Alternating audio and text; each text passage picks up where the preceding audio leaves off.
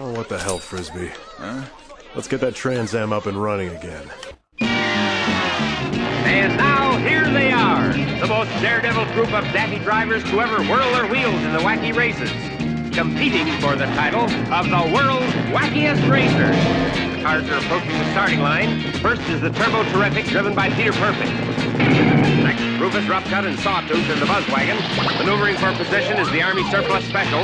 Right behind is the Ant Hill Mob in their bulletproof bomb. And there's ingenious inventor, Pat Pendy in his converter car. Oh, and here's the lovely Penelope Pitstop, the glamour gal of the gas pedal. Sneaking along last is that mean machine with those double-dealing do-batters, Dick Dastardly and his sidekick, Muttley. And even now they're up to some dirty trick, and they're off! So I've spoken about a ton of 80s and 90s anime, and had my rant about how I feel most new anime doesn't stack up. Well, today, I'm going to talk about one of the few exceptions that stand out above the rest, Redline.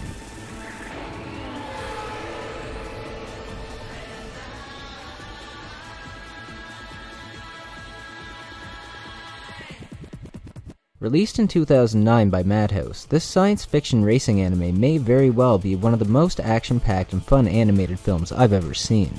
We follow a washed-up second-rate racer named JP through a strange universe of diverse characters and exciting fast-paced action.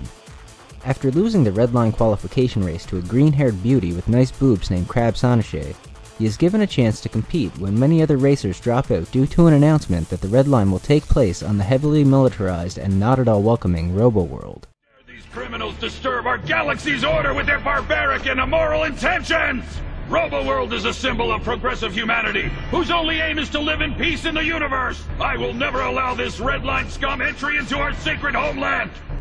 The plot isn't the strongest element of Redline at all. While there are a ton of fun characters and subplots, it's all really just an excuse to get these wacky racers cruising around at insane speeds with lots of explosions and boobs, and I'm totally okay with that. Visually, this is a stunning film. Adding to the previously mentioned eye candy is some extremely fluid animation and a bright comic book-like aesthetic. The music selection mirrors the visual intensity and action well, with an appropriate upbeat techno soundtrack. Redline also has a prequel OVA of sorts named Trava, Fist Planet, which doesn't really live up to the raw excitement and grandeur of the film, but does add some backstory to some of the characters. Redline is just pure dumb fun. Hell, I'm just trying to keep this thing interesting. You can't write me off like that. You're just a voice, pal.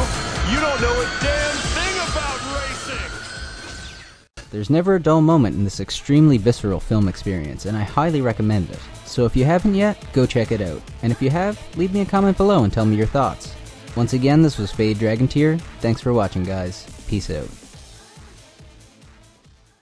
So hard my teeth itch! Unbelievable! This is gonna be close! Oh my God, it is amazing!